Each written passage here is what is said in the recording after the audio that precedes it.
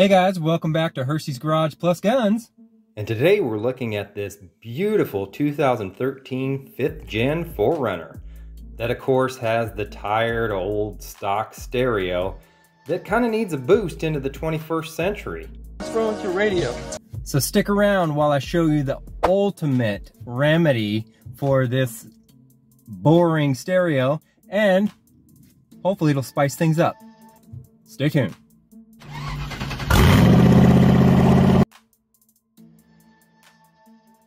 All right, first off, this is the box that it comes in, and there is zero movement, so your product is nice and safe. So now let's check the inner box. All right, here's the inner box, and this is also packed very good and no movement. And immediately upon opening, you get a warranty cover card, 2-year warranty, product manual, and all the goodies in here that we're going to pull out and show you right now. Here's what's inside the accessories bag, and here's the beautiful head unit itself. It comes with a beautiful IPS 1080p HD screen and this beautiful, nice fit and finish silver paint that is throughout.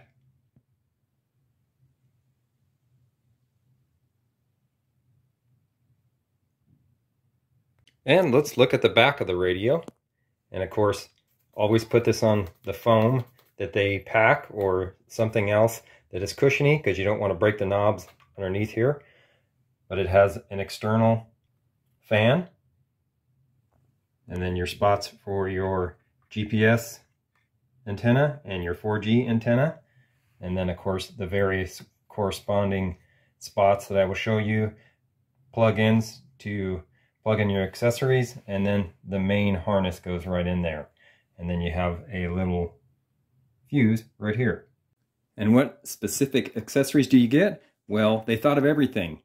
Get a nice little screwdriver, Phillips head, 2 different angled prying tools, plastic, 2 USB cables, one 4-pin and one 6-pin, your GPS antenna, an OEM USB cable for the 2014 to 2023 vehicles.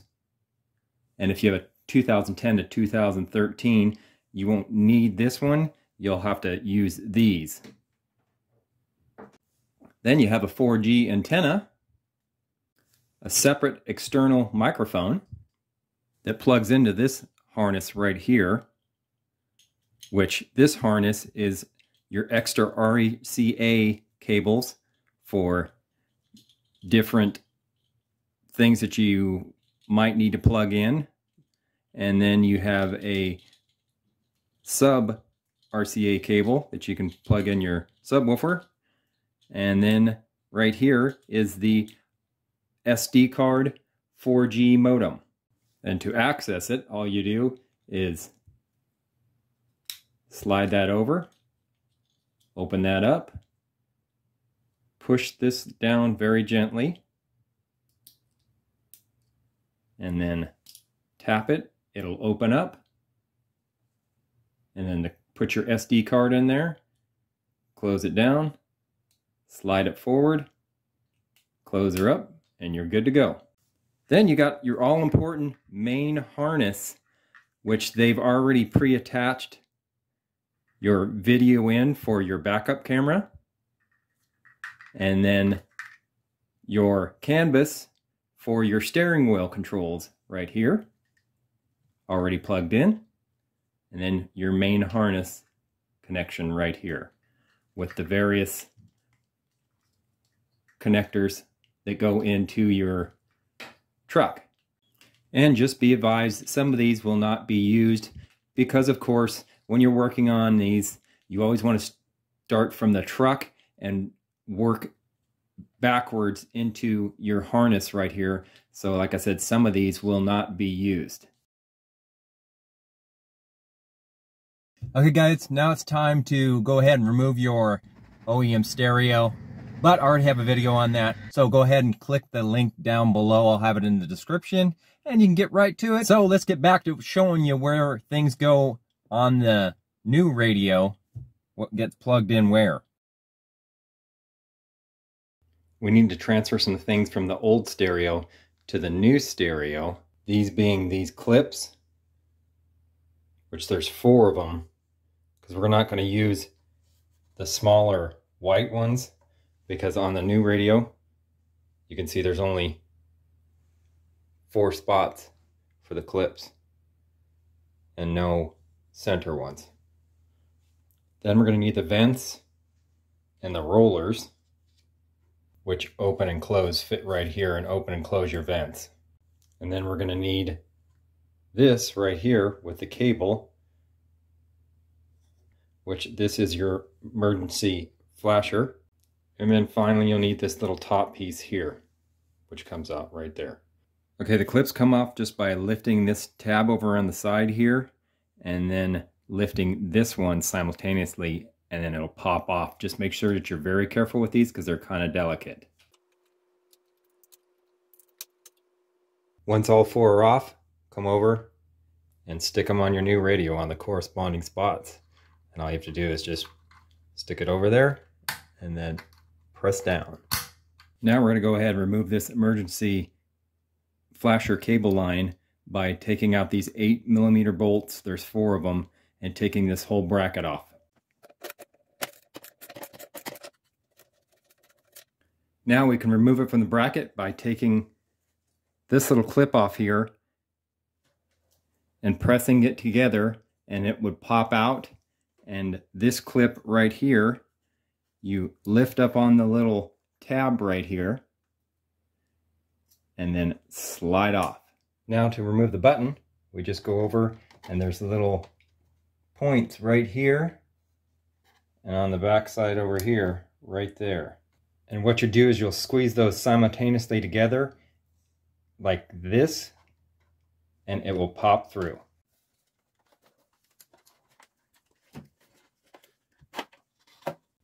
Now remove this clip right here to get the wire out of the stereo, and do it the same way, just by pressing in and popping out.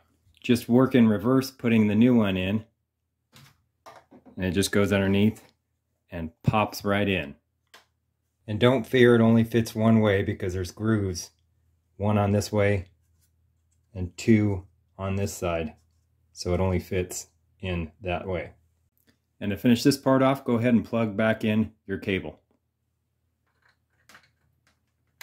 Always making sure when you plug them in to pull gently back and forth to make sure that it is actually seated in there. So then we turn our attention to the vents, and we want to take out the 2 Phillips head screws, 1 right here and 1 right here, very small, using the provided Phillips head screwdriver.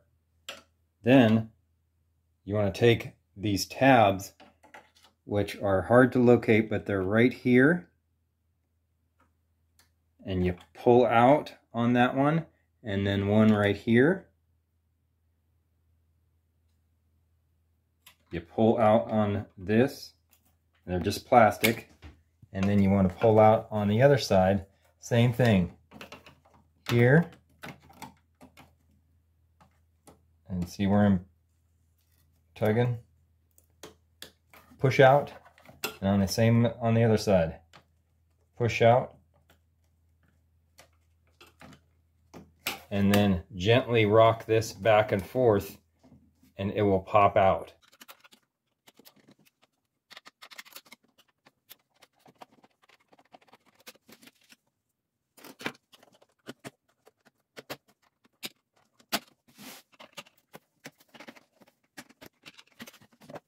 And if for some reason, don't be worried if you set them down to do something, they're labeled right hand, and then on the other one, it's labeled left hand. And it's just the reverse to put it right back in. Same thing, you just line these up on these little clips right here, and you pop it in like this.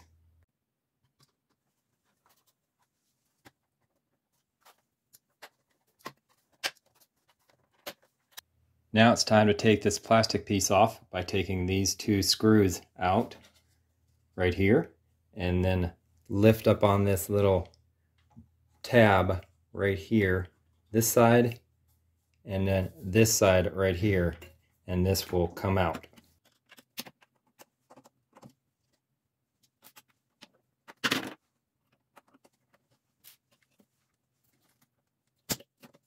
Now reinstall the exact same way that it came out on your new radio. Same spots. And then you just slide it in.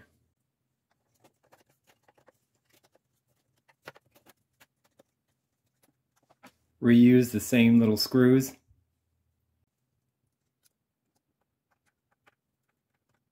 And now flip over to see if everything lines up, which it does fairly well. And make sure your knobs work.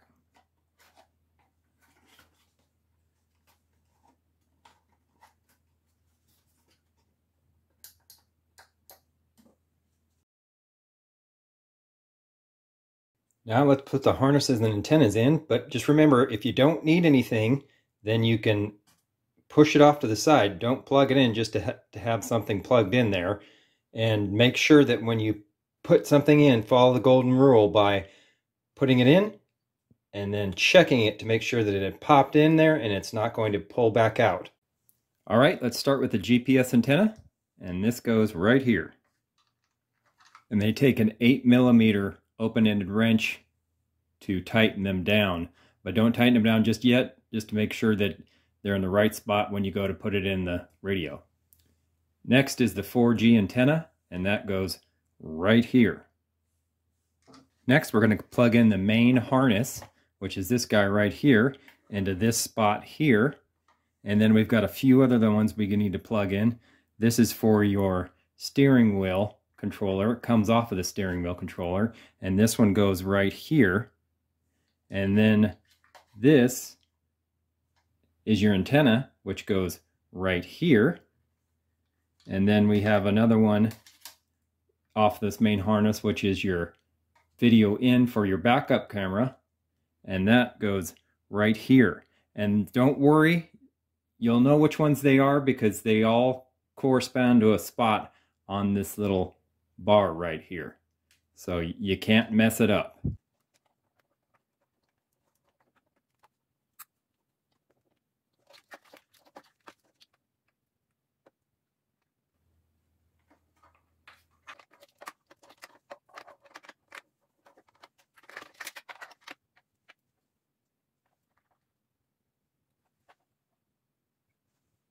Next, we're going to plug in our RCA accessories harness, which has the plug that goes right here.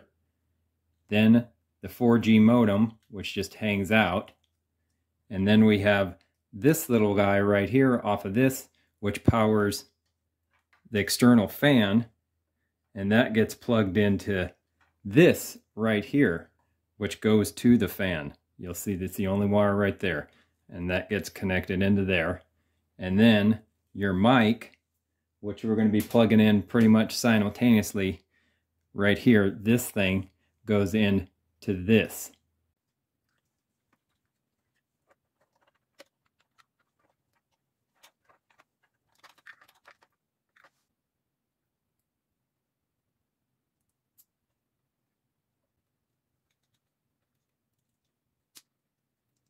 And now it's time to plug in the 4-pin and 6-pin USB connectors.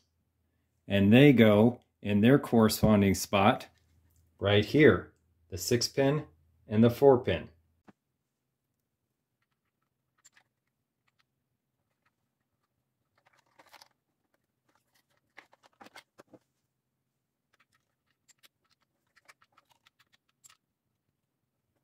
Now, like I said, there's going to be some cables you might not use, and this one is not going to be used on mine. It's that OEM USB connection for 2014 to 2022 4runners, so I will be setting this aside and not using it. Now's a good time to kind of clean things up, just making sure that they're in their right spot and the connections are all good, they're out of the way, everything's kind of a little bit tidy. Tighten up your connections here with the wrench. And I like to take electrical tape and tape up these ends like this where the RCA connections meet, and anything that's kind of loose and bobbling around, just to make sure that nothing comes loose or nothing's going to be flying around, and it's easier to put it in the vehicle. And then it's time to go into the truck. So the golden rule before we get started is always work from the truck back to your stereo, because sometimes, like I said, there's going to be connections that you're not going to be using. And the first one we're going to plug in is the car radio antenna, and this already has a nice plug-in to where we actually don't need to use the one that we got at an aftermarket kit here. So we can just unplug this, because it goes to this little guy right here, and we don't have that style plug-in. So we don't need that one. We can just go directly and put that into the antenna spot right there. Then we have this little guy hanging over on the side here, and that was, remember, that was your hazard, which goes into its corresponding spot, which is right here. Then we have this guy up here hanging out, and this is for your factory GPS, which you won't be using. So you can tuck this guy when we get done back in there. Now we have this big guy here, and let's see, this should fit this right here. And out of these, I believe this one is the only one that is left, which corresponds to this guy on the factory or aftermarket harness. So the rest of these on the factory harness are not going to be used in my application. Along with your USB cables, you want to, if you're using these, you want to tuck them inside on the right hand side by your glove box, and you can open up your glove box, and on the inside there's a little knockout, a factory knockout spot right here that you can take this out and run your USB cables through here if you'd like, or you can do any position you want. This is just where I prefer. Also, with the SD card, I like to run that through the side over and through that little knockout also, because I like to be able to access this, but you don't have to. You can just stuff it in the middle there and it would be just fine. And the microphone position can be your choice also. You can run it through and have it go into the glove box, or you can have it run down and come up through here and up and paste it on like the dash right here, or you can come up through a little hole in your dash right here and run it and have it stick up somewhere here if you'd like. That is totally up to you. And just be advised that if you are hooking up to your OEM original camera, backup camera on your 2010 to 2013, you might need to do some extra steps, and I will put a link below to a video that shows you exactly what you're going to have to do on that. So check that out. Then take your 4G harness, and if you want, you can unpeel the backing so it sticks, and I like to go in and place that right in between the vents on the right hand side and then up, so it's in here like this, sticking up like that, farther back.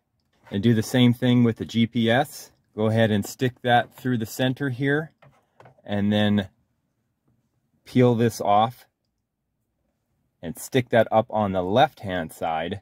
So now double check to make sure all the connections on your factory harness don't mate up with any of the connections on your aftermarket harness, and then make sure that all of the connections that you did connect are double checked and not going to come out. And then now it's time to go and plug in your negative side on your battery and see if this works. And as a reminder, don't put your head unit in its forever spot because you don't want to have to re-pull it out if something is wrong. But this is what it looks like when it's in, and the fit and finish of it in your car.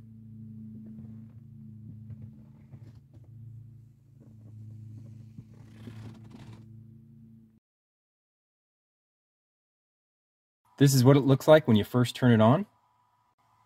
Your home screen displays the time, the date, what day it is, and then your speed sensor on how fast you're going when you're actually going. I'm in my garage, so that's not applicable right now. And then it shows your navigation and where you are at, if you choose to have it on. Then your quick access to your radio. And there we go.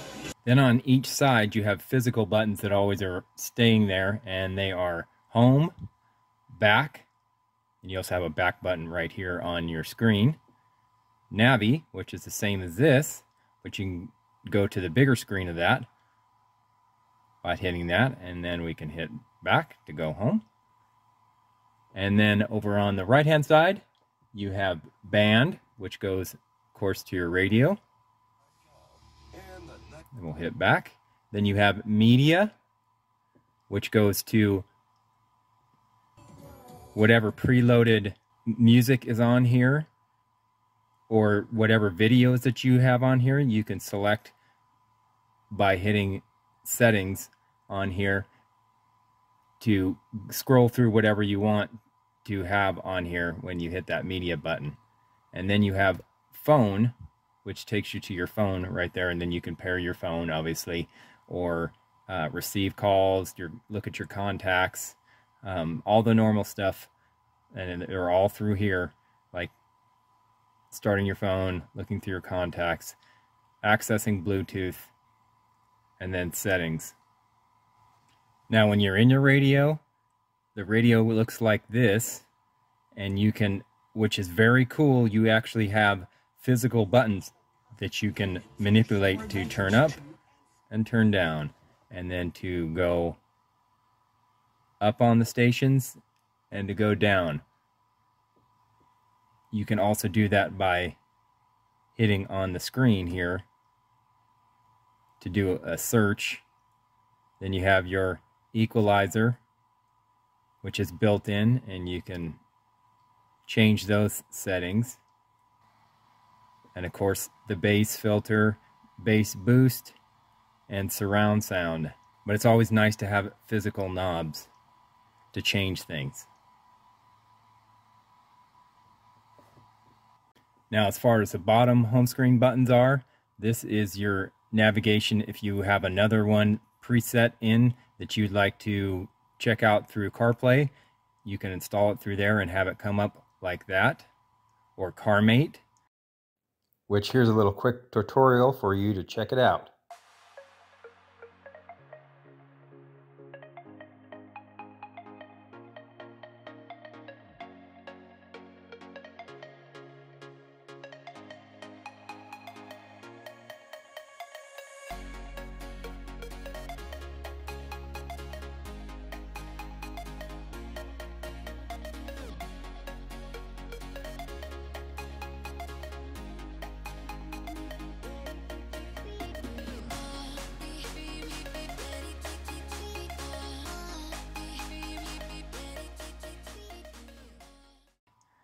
This is your video in button. If you download movies, you can save them and then bring them up on here.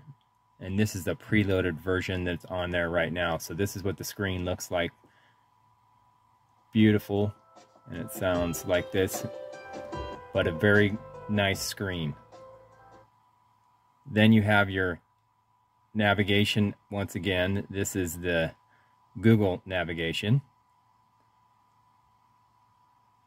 Then you have Bluetooth that goes into your phone to set up your phone. Then we have the internet, Google, and your search bar, and this is what the homepage keyboard looks like. And let's try YouTube and see what that looks like on my page. Hurst's Garage Plus Guns.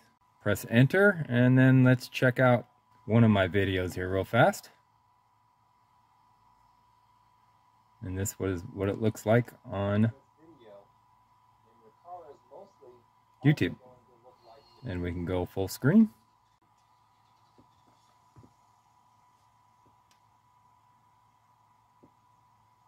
Hey guys, welcome back to Hurst's Garage Plus Guns. And before we get started on this video, pretty good. And then we go into the apps screen, which is this one.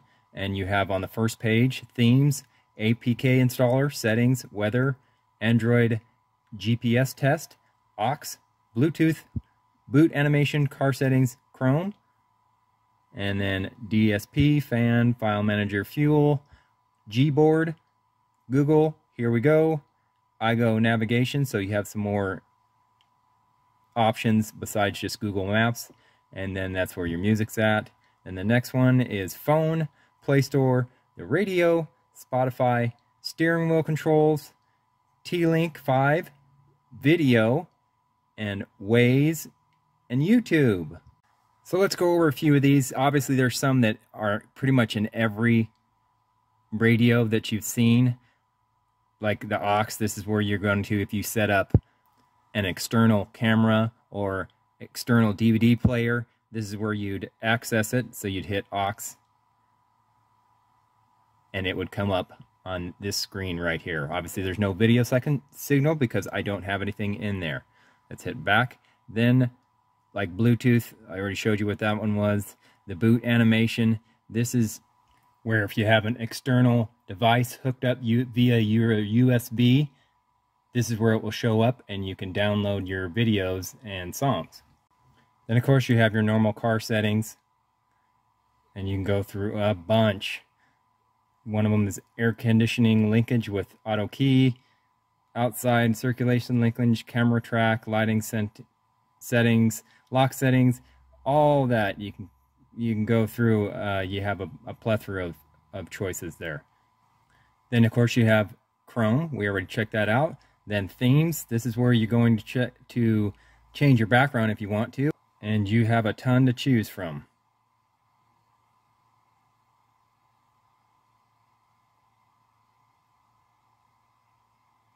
Then of course you have your APK installer, settings, weather, click that and you have a 24-hour forecast or a 7-day forecast.